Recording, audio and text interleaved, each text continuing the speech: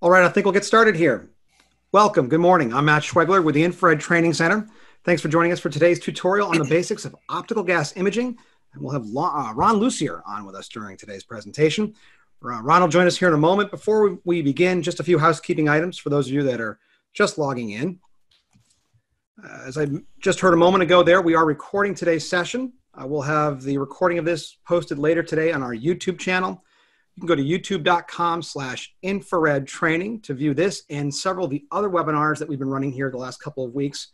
You'll also find other tutorials on FLIR software and other types of training segments, all there at youtube.com/infrared training. We're very active, I should say, on social media, and you can follow us on Twitter, Facebook, YouTube, LinkedIn, or Instagram as well for updates on upcoming webinars, special training offers, whole lot more. Give us a like, give us a follow. We'll be doing a number of these events throughout the month of April and possibly beyond. So check back here for updates on what new topics will be coming up here in the coming weeks. When we eventually do return to live training, our complete schedule is available for the US and Canada at infraredtraining.com/schedule. You'll find a list of classes there for the US and Canada. And for our fellow thermographers based in Europe, the Middle East, or Africa, irtraining.eu is where you can go for the latest information on training courses in your region. I should also mention here for the US, if you're joining us here from the US, we are developing an online level 1 thermography certification course. This will be debuting here with a soft launch later this month and then being expanded into May and beyond. We'll also roll this out in Canada eventually. If you want to learn more, send us an email at info@infraredtraining.com if you want to get on the list to perhaps join us for one of these classes. But this is the complete level 1 certification for the first time ever being offered online. Again, rolling that out here later into May, but a soft launch coming later this month. I should mention too, for our live training classes, we're running a special E6 XT total training package right now. This is an add-on package that you can get if you register for a training class. You can also add in a FLIR camera, the E6, as well as a 1-year subscription to the FLIR Thermal Studio Pro software. It's a great deal to get you everything you need to get started with training. And you can also inquire about that via email as well. All right, I think that's it for announcements. With us today here is Ron Lucier. Ron is one of our senior instructors. He's also our OGI expert, and he runs our optical gas imaging classes. And I appreciate Ron being here today because he's going to talk about the basics of optical gas imaging. Good morning, Ron. How are you? Good morning, Matt, and good morning, everybody. Hope everybody's doing well and safe. Today, we just want to give you a little overview of optical gas imaging and fugitive emissions testing. This has always become, it's become quite a science. Going back about 15 years ago, 2005, we created a handheld portable camera that could actually see methane, ethane, propane, and it was revolutionary at the time. And as we were rolling that out, we were asked to put together a optical gas imaging class, not only how to operate the camera, but how to find gas leaks. And that was quite a challenge because none of us had ever done that before. And so we all learned together. And so the result of that is 15 years of doing classes. We think we've got a pretty good handle on this. And something that's not in this presentation, ISO is in the process of writing a standard for optical gas imaging. I'm authoring that, and that'll be 18436-9. It has not even been submitted as a draft yet. So in the next, I'd say year or two, maybe a little bit longer, take a look at that. We'll have an international standard on optical gas imaging. So with that, what we want to cover today is just a little bit of the basic concept of OGI and fugitive emissions. Some countries call it OGI, some call it fugitive emissions. And we're going to talk a little bit about the FLIR camera capabilities in gas detection, review some applications that look a little bit towards some future developments. And there's always new stuff happening in this industry. What is it? OGI is optical gas imaging. That's where handheld or fixed mounted cameras are dedicated to the purpose of detecting leaks of certain gases. Now, we cannot see these gases optically. It takes a very sensitive, highly specialized camera to see that. And the main advantage of the OGI camera is portability, usability, and sensitivity in a broad range of detectable gases, and primarily hydrocarbons. And what we see here is the GFX 320. And the other big advantage of this is we can do everything from a standoff distance. So it's important to remember always, whether you have the smallest, simplest IR camera, the value cameras, or one of the most expensive, the first purpose of any infrared camera is your personal safety. And make sure that the area you are inspecting is safe. Electrical, mechanical, buildings, wildlife. We always want to make sure that we're very safe, and also have all required permits, and look out for each other. Sometimes we're required to go and do these inspections ourselves. Other times we can get some folks to help us, but we all want to look out for each other. And it's way too easy to become complacent and to forget things. We've been advocating for quite a few years to survey from a safe distance any potentially hazardous areas. And if you start at a large distance, 50, 100 meters or so, and you don't see a large gas cloud, you can cut your distance in half and repeat that process and do it one more time. And what you've done then is you've gotten to the point where you've eliminated the massive leaks, the large leaks, and the medium-sized leaks. And then you'll also know what the direction of the wind is at that point. And so we always want to approach from a crosswind or an upwind position, never downwind.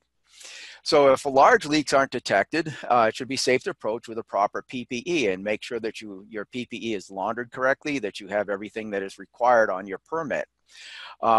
All equipment should be inspected for any significant leaks. Over the years, we found some really surprising leaks in areas where we didn't expect them to be.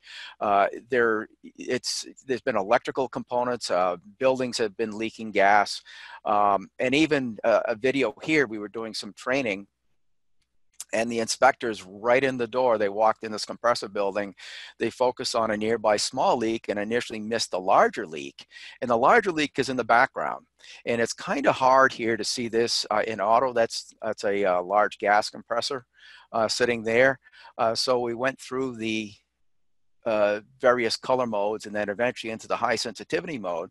The important thing here is that there was a significant amount of gas in the area, and as they approached with their instruments, they did notice as much as 20% of the lower explosion limit, LEL. Now, this building had been permitted for use, but this is natural gas. It rises. It's less dense than air, and the person doing the inspection probably missed that area. So it's always a good idea to look around and make sure that your area is safe to operate in.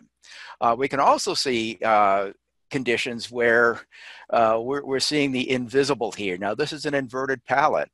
Black has been chosen.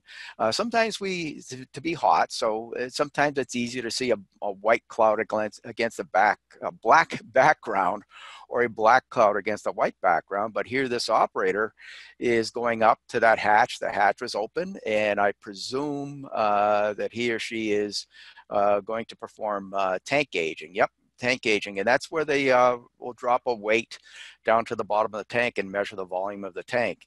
And we can see here that the atmosphere that person is in. And I'm not quite sure I would do that without a respirator on. So what do these cameras do? There are a number of cameras that we've developed over the years to detect several gases, but they require a unique camera to do so. Unfortunately, there isn't any way to actively filter these cameras. We haven't figured out a way to do that. And we can see we have a number of models here, everything from the uncooled GF77 to the cooled GF 300 and 600 series. And they operate at different wavelengths within our electromagnetic spectrum. And one of the recent training courses I did, they were using a carbon dioxide camera as a trace gas to find hydrogen leaks in generators. So it's not only hydrocarbons that we're able to look at, it's some pretty interesting other gases. This was used as a trace gas.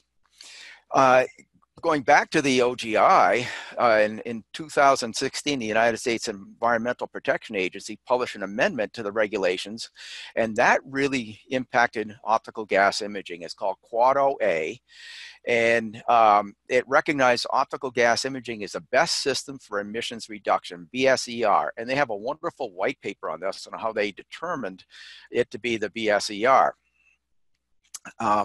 They also still allow method 21, which is the sniffers, the toxic vapor analyzers, and they're recommended as an alternative to OGI with certain conditions. And Quad OA applies to newly installed compressors, wells, and associated equipment. It doesn't really apply to the downstream stuff, so they really haven't changed anything in refineries or chemical plants. And the EPA statement, the EPA's analysis of the proposed rule found OGI to be more cost effective at detecting fugitive emissions than the traditional protocol for that purpose, method 21. And the EPA therefore identified OGI as the best system for emissions reduction, emissions monitoring at well sites. And so they did this in quite an interesting fashion. They took several experienced people and several inexperienced people and took them to known sites that had leaks and some that did not have leaks, and they asked them to go see what they could find. And so they found that they were able to detect more, potentially reduce more emissions with the optical gas imaging cameras. And so this is straight out of the Quad OA for the optical gas imaging. They recommend oil and gas well sites to be done biannual if you do it with OGI, and with method 21, if you have a 500 part per million or greater leak, you have to tag that. And for compressor stations, they're recommending quarterly. And the natural gas processing plants, no change from the existing Quad O. And NSPS means new source protection systems, I believe, if you're wondering what, new source protection systems. Anyway, there's a couple of key paragraphs in that document, and they really help us and they really help the users kind of put together a program that makes a lot of sense and is very successful. And it says here, any component that has the potential to emit fugitive emissions of methane or VOC at a well site or compressor station, including but not limited to, and I've highlighted that in red because that's legal talk. That means you're supposed to take a look at everything. And it's very easy to do, to look at everything with an OGI camera. We don't have to, sniff only the compressors, only the valve packing, the packing stuffers, or all that stuff. We can look at everything. So if there happen to be a crack in a weld, and I have encountered those in the past, that could be picked up with the OGI. And that would be a place that would not normally be inspected with other technology. And so to ask you to look at everything, open-ended lines, which would be your relief, pressure relief device vents, instruments, meters, compressors, coverage, everything. So there's quite a list of components to look there. And they do imply that you look at everything, but they do say there are certain things that are supposed to be excluded, and level controllers and the vents on valves, the valve controllers like the air operator or gas operator controllers and pumps, they just normally leak. And so those are excluded unless they are blowing continuously. And most companies will report them at that point. No tagging of the OGI identified components is required. Now that's an interesting thing. Why not? Well, it's documented visually, and so a lot of companies will store the image when they do these and keep that for own records, but they do have to identify the leaks. If you're still going to use method 21, the sniffers, which is a fantastic technology, it is allowed, but it does require tagging. And everybody that's subject to this rule is supposed to have documented plans. And we've helped a bunch of folks try to clarify some of the IR requirements on those plans. Now, there are some general requirements. How often are you going to inspect the compressor station well sites, the technique you're going to use, identify the manufacturer and model of the equipment used, procedures and time frames for repairs, and define the records that are going to be kept for how long. And typically that's for 5 years. So when a plan is being written, you have an awful lot of documentation. And there are two very important ones here: training and experience of the operator. In that EPA document where they determined was the best system for emissions reduction, they found that, of course, the more experienced operators could find the smallest leaks. And so they want to make sure that everybody gets some training. They don't tell you where to go or how to do it, but that you have to document the training of the operator. And you should have a procedure for calibration and general maintenance. Now, the FLIR cameras do not have to be sent in for annual calibration unless you are using the temperature measurement portion of that. And that's straight out of our operator's manual. And so the two sections are very, very important. They want assurance that the training and qualification, everybody is adequately trained, and just to make sure that you are not taking the camera out of the field for too long to get it calibrated. Now, that being said, it's not a bad idea to have these cameras sent in, because our service department can pick up any small issues that are happening with the camera. So I won't say never send your camera in, but it's something just to consider. So, and we also continue to this day to train regulators in industry, and it's been very enlightening to see this whole industry from both sides. Again, a calibration maintenance, no temperature measurement, paragraph 3.2 in the GF series operators manuals. It's been there since we sent out the GF camera, I believe in 2009. So that is your choice as to whether you want to get that camera calibrated.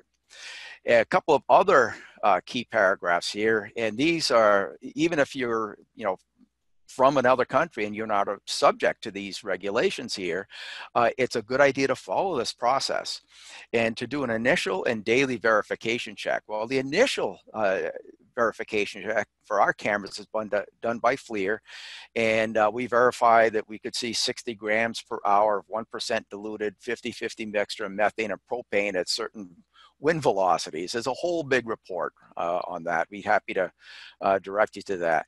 But this is the daily verification check. A lot of folks have been calling up recently asking, how do we do this?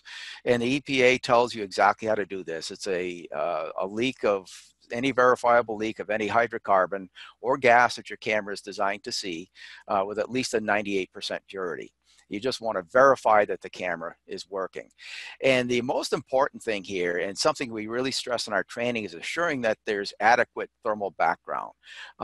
When a compressed gas releases, it drops in temperature, of course, but it also takes on the temperature of the atmosphere fairly quickly. And therefore, a little ways away from that gas leak, you can assume that that gas is probably at ambient temperature, and we need some energy behind that gas in order for the camera to image it. And I think the official number is 2 degrees C. I've heard 5 degrees C temperature difference. I've tested it much lower than that in control conditions, but you have to have an adequate thermal background and a procedures to demonstrate that. And also, what are you going to do in adverse monitoring conditions? It was raining out here this morning, and it would not be the ideal time to go do a regular gas inspection. But if it is raining out, these cameras are protected. You certainly could go do it in kind of like an emergency situation. And also how to deal with max wind speed, the maximum wind speed.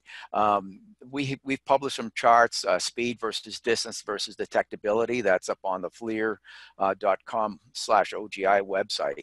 And also, how are you going to monitor or inspect the difficult to monitor components? And one answer to that would be to add a telephoto lens to the camera, or choose a camera with a telephoto lens in the case of the GFX cameras. So these are the hardest ones: the initial and daily verification check, the thermal background, and the max wind speed. So even if you're not subject to the regulations, I would create a procedure based on this to make sure that anyone who's using the OGI cameras can have great success in imaging this or detecting leaks. Okay, and unfortunately, the EPA gave little guidance on how to perform verification checks.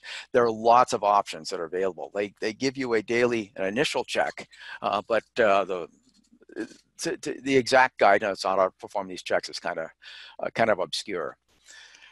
So here's what I call a sensitivity check that I did several years ago. And this is just a little propane lab. You can see the bottle, a 1 pound bottle of propane and an airflow meter there. And that leak is less than 5 grams per hour.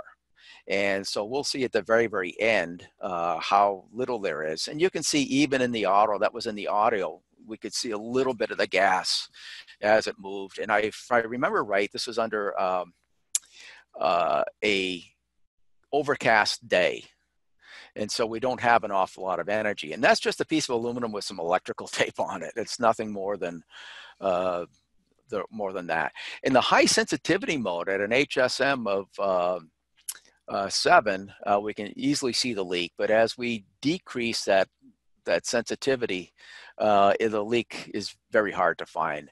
And so here's the little flow meter. You see that little black bead down the bottom there? That was the smallest leak that I could create. And so we're talking about very, very, very low flow. And I calculated about 5 grams per hour.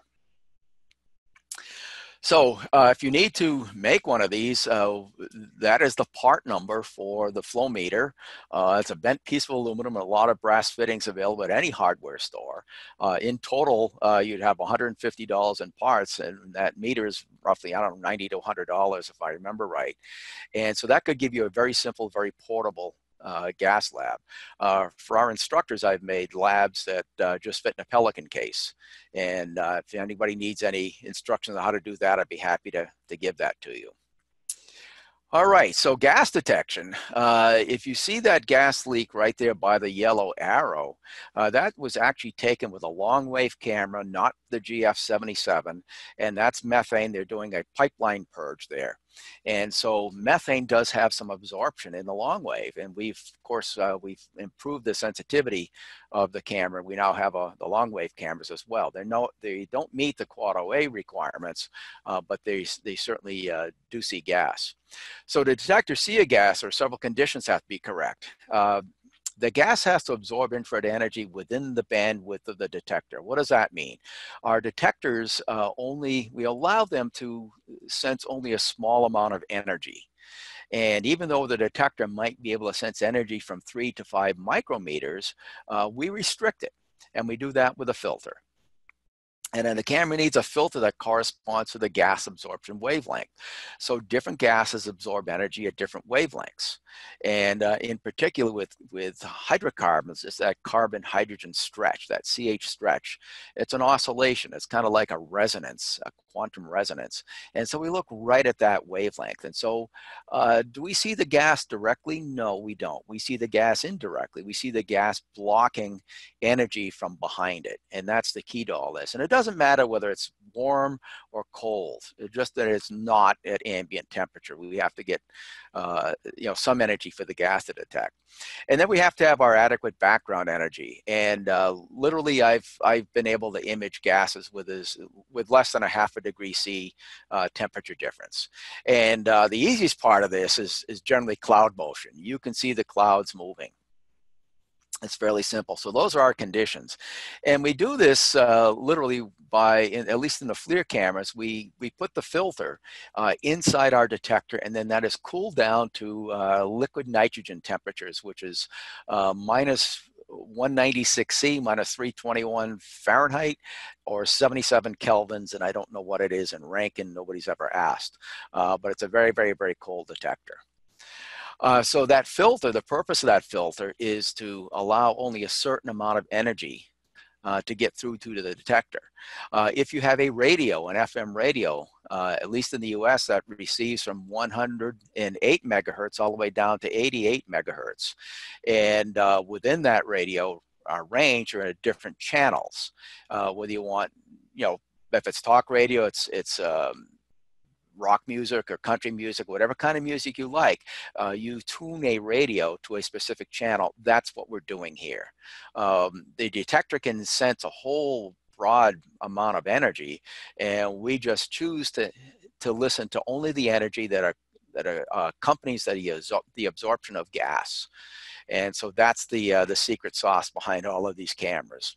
Okay, so here we have a graph of propane, a very common gas. You see the gray line here, that is how it absorbs the energy. So we see on the left-hand side here, the ordinate, the y-axis, down at 0, that means the gas is absorbing 100% of the energy.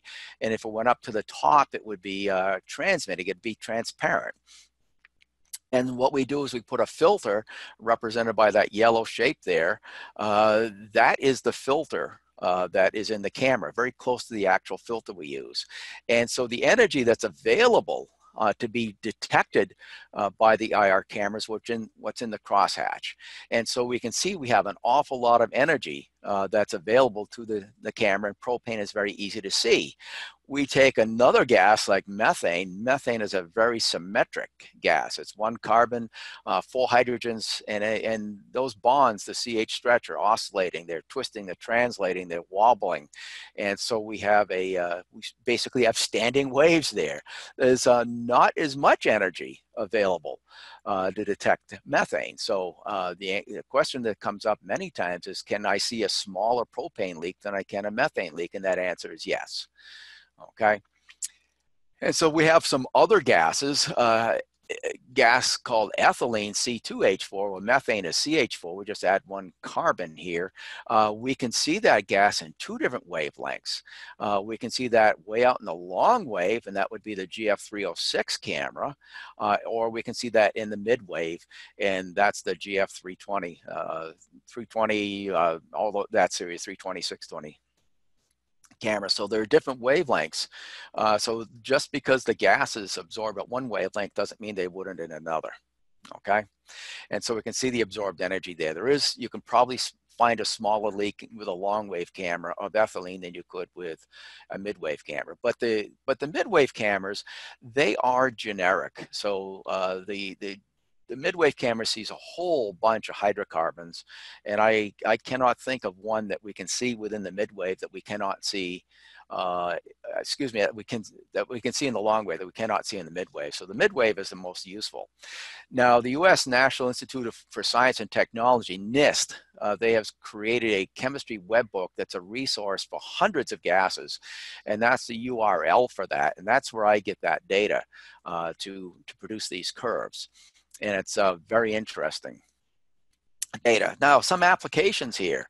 You can do pretty much anything with an OGI camera that you can do with a long wave camera. Right here, we actually see a tank level. And so we can measure temperatures with these cameras. We do quite a bit of stuff, but it's unique to the gases. Here is a valve on top of a tank. We're going through all of the different color palettes here just to show the capabilities of the camera. There are 6 color palettes. And we also have the high sensitivity mode. At the very bottom of the tank, you can actually see the residue, which was a little bit of crude oil that was in there. But that valve was leaking, and that's something that's not desired. That's quite a bit of VOC to our atmosphere. In a compressor building, this is a vertical separator, and there is one of the controllers. And that particular controller was venting continuously. And while the EPA says we don't have to report controllers, they were exempt from this, I don't think they are, or it's at least a good idea to report those that are blowing continuously. And this one here certainly was. That hot line that you see in front, that's the discharge line from the compressor. And you can see the volume of gas that was in this particular area. And so towards the end there, the high sensitivity mode was changed from a high number to a low number. We do that when we see a large gas leak and we want to isolate its source. Outdoors, these are wells. And these 2 wells here were leaking around the base. We weren't quite sure initially what was going on here, but there's a significant amount of gas leakage that is not allowed. That's not a good idea. And in a moment here, we're going to scan to the right, and you can start to see the gases coming out of the ground. And this is kind of a bad thing for the owner of the well. The casing on those wells was blown. And I believe these wells had to be taken out of service and either replaced or repaired. It's a very, very, very expensive process. And that's the utility of that high sensitivity mode. The high sensitivity mode is a continuous image subtraction mode. That's the easiest way to explain it, okay? And this is a residential gas leak. We don't have to inspect these areas, but some companies, some municipalities have the OGI cameras, and there it's pretty obvious where the gas was coming from, was bubbling up through the water. You didn't need a gas camera to see that, but certainly it visualizes, you know, the severity of the situation. You can see the fire truck in the background, and that would be something for the gas company to deal with. Okay, as far as our air goes, this is a cam lock. So this is a gasoline delivery truck, and he's at a terminal. I believe he was filling with gas when this was taken, and we can just see the vapors coming off of there. The seals on the cam lock itself were perfect. It was not dripping not dripping gasoline, but it certainly was emitting some vapors. So there are a number of companies that have chosen to use this technology to assure the integrity of their delivery hoses and trucks. Helpful to the environment. Away from hydrocarbons, this is a large 345,000 volt breaker. And the breaker is filled with a gas called sulfur hexafluoride. And the breaker gas does not conduct electricity. And this gas here was a fairly significant leak. And as the thermographer, which was me, would stop moving, you can actually see what's coming out from one bolt. Now, it's a very, very, very large breaker. That's enough power in there to power a good portion of a city. And this was taken from a remote distance with a telephoto lens. That's not exactly the type of place you want to crawl up there with a sniffer, not with that type of voltage. So that's the use of a long wave cooled camera. And a lot of folks are always curious about cows with their four stomachs. Do they burp out methane? Absolutely. That actually was carbon dioxide. So there's carbon dioxide and methane that'll come out of that cow. We need a long wave cow and a very happy cow wagging her tail there. So carbon dioxide has quite a bunch of uses as well. And looking forward, we're always looking for different types of technology, different things to do. What's coming? Well, we already have our GF620 camera, and in our GFX320 cameras, and those are certified for HAZLOC Class 1 hazardous locations, Class 1 and Division 2, and the ATEX and the IECEX Zone 2. And every time I show this particular video of the drop tests that our engineers in Sweden do, I show that to my classes, they're horrified. I wouldn't recommend anyone to drop a camera that distance, certainly, but that's the type of testing procedures that the cameras go through. And I've known one student had dropped the camera in class, picked it up, and it worked fine. Then his heart restarted. Anyway, we now have the GF77, which is a handheld camera, and the GF77A, which is a fixed mounted camera. They're uncooled and they're more affordable. And those cameras are sensitive to methane, sulfur dioxide, and nitrous oxide for anybody that needs to use those. The 77 series is not as sensitive as a cooled camera, but they could be a big benefit in certain industries. We've also partnered with Providence Photonics, and we now offer a quantification solution, and this is called the QL320. And this is a tablet, can be connected to right to the camera. You can take it out in the field, or we have what's called the Q mode in our cameras, which will record the data necessary.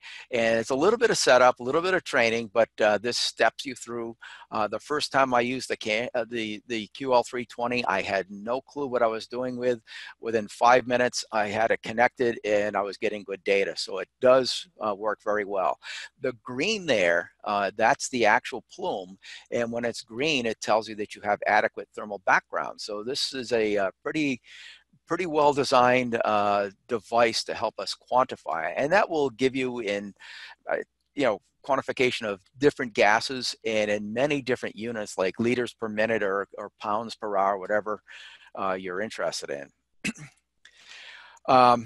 It operates live, and really what we're doing here with a QL320, we in the Q mode at least we store sequences, and a sequence is like taking 15 JPEGs a second in these cameras. And so if you were to just store one image, that's not enough data to really get an analysis on.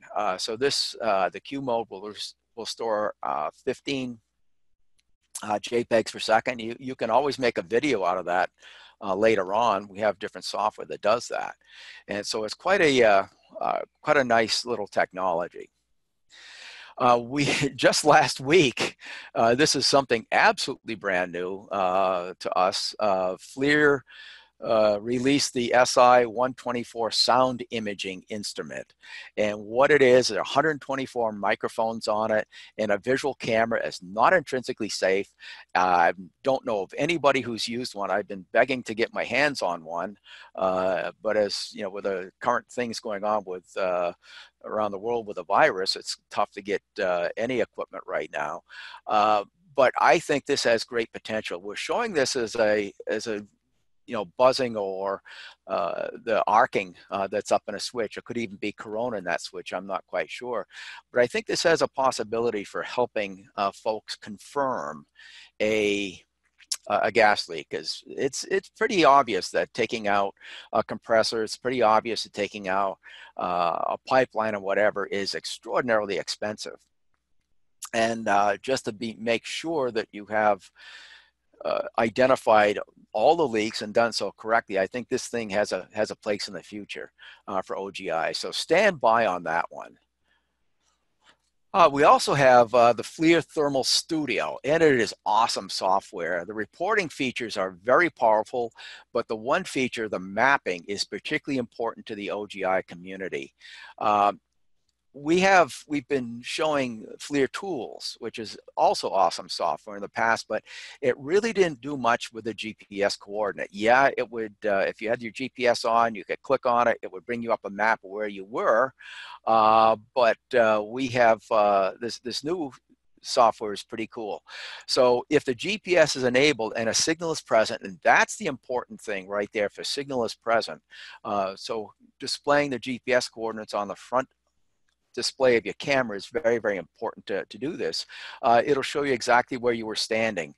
And a few months ago, I was up at our offices in Nashua, New Hampshire, and I just walked around the building and I stored picture after picture after picture after picture after picture, and I batch exported them, and it shows me exactly where I was standing when I took that image. Now, on a large compressor station and a large well site, this has got to be invaluable for folks to prove, yeah, I went there, and yeah, this image here goes with that particular component.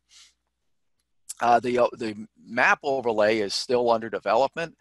There are a few things that we need to, we've requested, I should say, the software developers to add.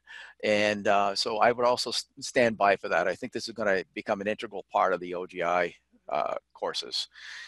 So in summary, we regularly conduct regional and on-site OGI classes, and we welcome new users through experts. We've had some wonderful debates over the years as to some of the capabilities of the camera and some of the uses. We are not the world experts. We don't have the subject matter expertise that the folks in the field have. And so we might know how the camera runs, we might know how the theory, et cetera, but the actual application, we love to have folks come into class and help discuss that with us. So you can get some more information specifically on the testing and the verification that we did. We had our cameras independently tested. And I think it was a National Physical Laboratory in England did all the independent testing. And you can go to FLIR.com/OGI or the www.irtraining.com. And so that's what I have. I thank everyone, and I'll stop sharing here so Matt can come back. Great. Very good. Thank you very much, Ron. Appreciate it. Good information there. I had a couple Yeah, questions that came in. If you want to sure. send in a question right now for Ron, we have some time to take those. Excuse me. And we'll go over those as part of the, as we wrap up today's presentation. Just to give everybody a minute to send in their questions, just want to briefly recap that we have recorded today's presentation. It'll be available for playback here later today off of our YouTube channel. If you go to youtube.com/infrared training, you'll see this presentation along with several others that are listed there. We have a subset playlist called Infrared Webinars that I'll put this up in there. And the idea is to do more of these throughout the month of April. So if you want to come back here, follow us on Facebook, Twitter, YouTube, LinkedIn, or Instagram. We'll be announcing other topics for the upcoming weeks. As of right now, we're planning 2 for next week, one on infrared and its use in the fire service. And the other might be another software presentation because those have been received very well here in the last couple of weeks. Ron had mentioned FLIR Thermal Studio. We actually have 2 webinars that are available on that topic right now off of our YouTube channel. So we'll have more on that. But if you want to give us a like, give us a follow, we'd love to have you join us. You can keep in touch with current training offers, special announcements, all sorts of good stuff here on these social channels. And as I said earlier, when we return to live training here, hopefully soon, you can find our complete schedule for the US and Canada at infraredtraining.com. And then for our fellow thermographers that are based in Europe, the Middle East, or Africa, irtraining.eu is where you can find a list of courses in those regions. And also our online level 1 certification class will be making its soft debut here later this month and then rolling out more widely in May, initially here in the US, and then plans to expand into Canada. Really excited about this. It's a great new opportunity for those of you that want to get training, get certified, but you don't want to have to travel. And it's the whole course, all 4 days are going to be online. This new online level 1 thermography certification. If you want to be informed about possible the dates and all that, you can go to info at infraredtraining.com, email our office, and we'll get back to you with the details on that. All right. I'll leave that up there for a moment while I take some questions here for Ron. I had several that came in, but I want to back up actually to one. Let me unshare for a moment. Because I promised David I would get in touch with him on this question. Let's see. David from earlier, Ron, was asking about what is the NEMA rating for the FLIR cameras and do they vary between models? Yeah, we don't have a NEMA rating on the cameras. There is an intrusion protection rating, and it's IP54, which is tested to limited dust intrusion and limited water intrusion, but there's no NEMA rating. Great, thank you. Yep. Kevin was asking about any SUAS applications for OGI at this point. Oh yeah. There's quite a few SUAS applications. The little drone camera, the GF77A that automation camera could actually be put up on a drone.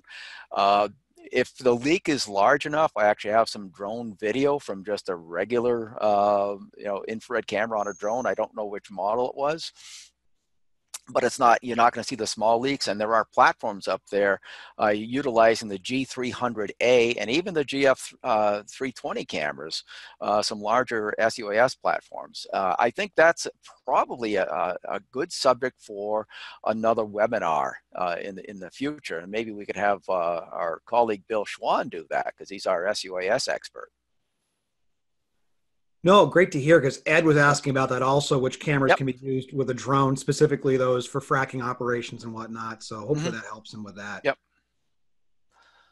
Another question coming in, can we check oil leakage and fumes emitted in oil transformers? Oh, that's a good question. I don't know that's a mineral oil. I don't know what that vapor actually is.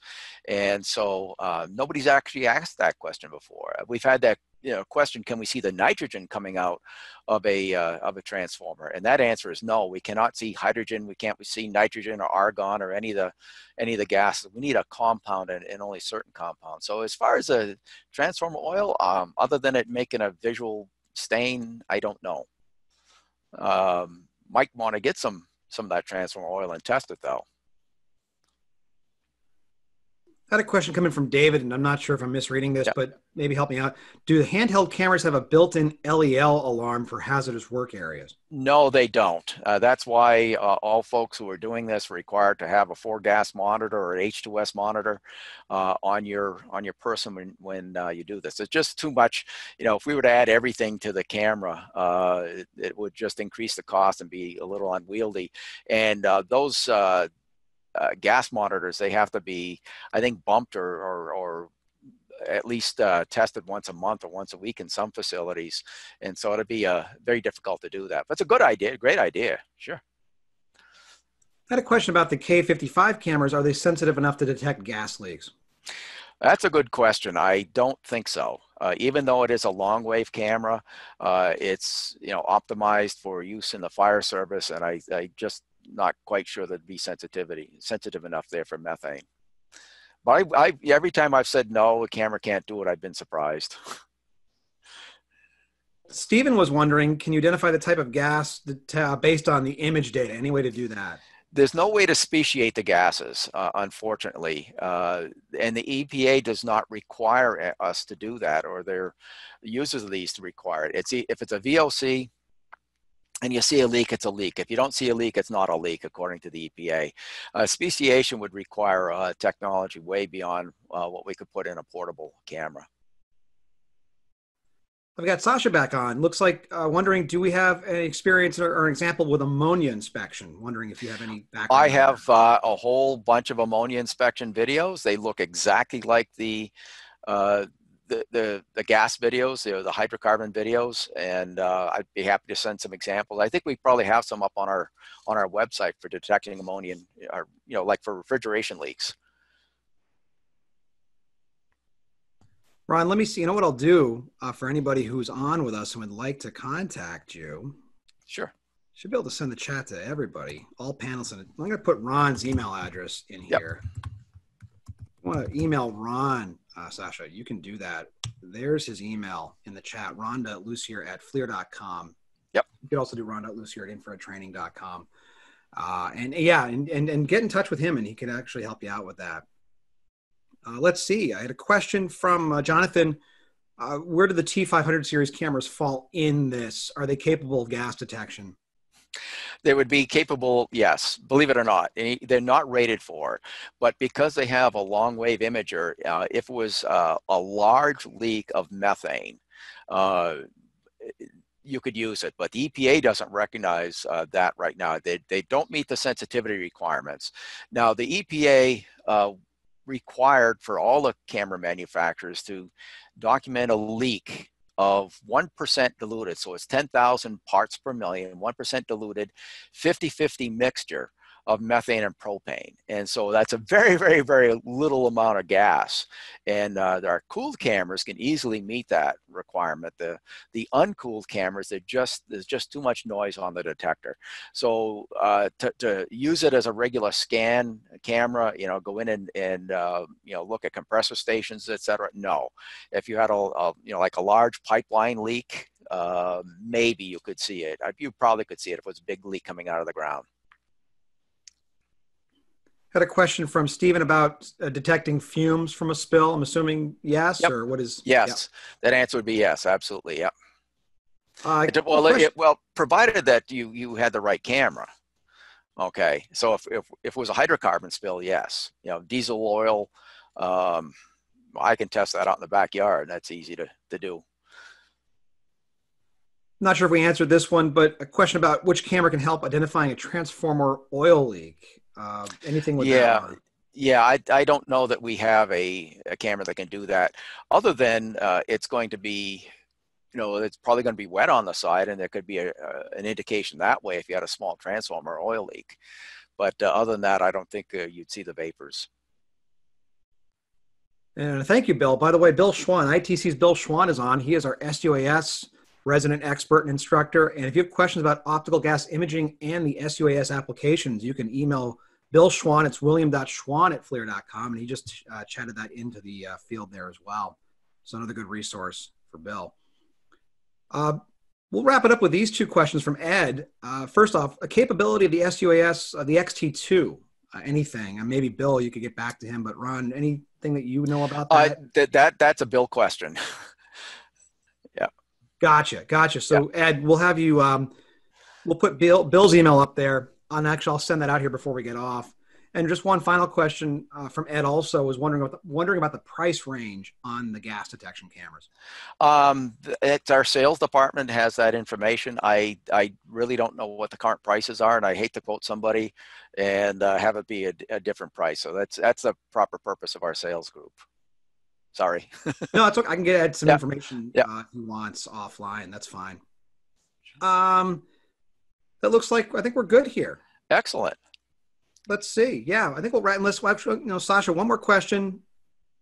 Would the ultrasound detection device work for an oil leak, Ron? Do you know if it would or not? I don't know. I haven't had one in my hands, and this is so brand new. I heard about it a while back that it was coming, and I've asked to get one internally, but I haven't seen one yet. And so I'd say give us some time. I think literally they released it last week, and it showed up on it's up on our website now.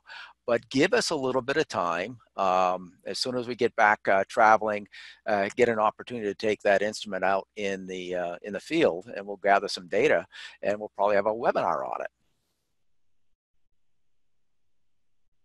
Nope. Yeah, absolutely, absolutely.